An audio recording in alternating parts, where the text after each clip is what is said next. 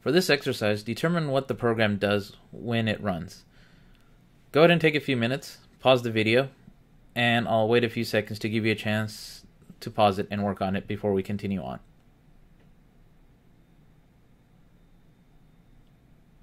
Okay, as you might have figured out, there is something wrong with this code.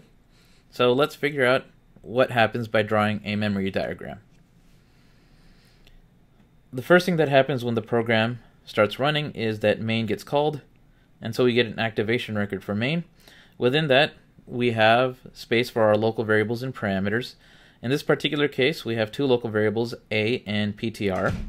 So let's assume that A gets placed at address 1000, and that PTR gets placed at address 1004. Now when the body of main executes, the first thing that happens is the initialization of A. So A gets initialized to 3. On the next line, we have an initialization of PTR, but it gets initialized to the result of calling a function. So that function call has to happen first. Now our process for calling a function is to evaluate the arguments first. So that argument A gets evaluated to its value 3.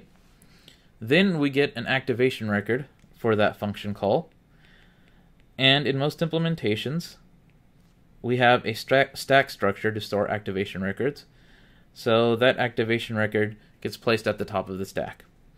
And within the activation record for getAddress, we have the space for our parameter x. So let's assume that it gets placed at address 1000C.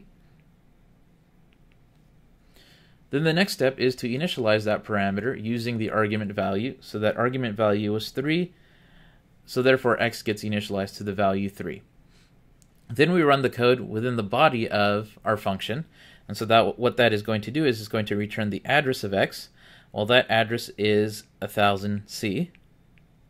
So that's the value that gets returned. So that value is actually what replaces the function call itself. So that's going to be the result of the call to getAddress. Then the activation record for getAddress, it gets reclaimed because that memory is no longer needed. And then we continue where we left off in main. And where we left off was initializing PTR. And we now have the value 1000C within PTR. We move on to the next line, and we have a call to the function print an int. And so, again, what happens is the first thing is that the argument gets evaluated. Here it's just a literal, so it just evaluates to the value 42. Then we get an activation record for print an int. And again, in most implementations, we have a stack-based data structure. So that gets placed on the top of the stack, and that's actually the same location where the activation for getAddress used to be. So that means that our parameter an int, its memory location, most likely will also happen to be the same memory location as where the parameter x was in the call to getAddress. Okay, then the next step is to initialize the parameter using the argument value. The argument value is 42, so that gets placed inside of the memory location for an int. Now we get the code inside of the function gets executed. So that's a cout that will print out the value of an int, which happens to be 42. And then the function returns, and there's no return value. When that function returns, its activation record also gets reclaimed. And then we move on where we left off in main. And so what we have there is another cout.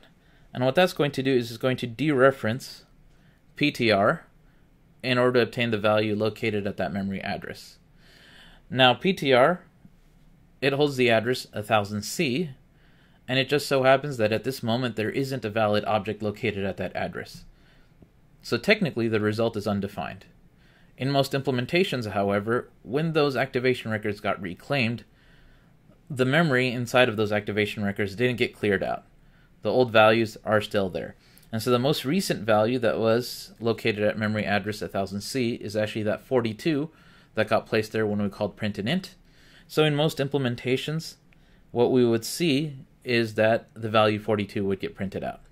But again, according to the C++ standard, the result is undefined, which means that we could get 42, we could get something else, and we can't reliably assume that that a particular value is going to get printed out.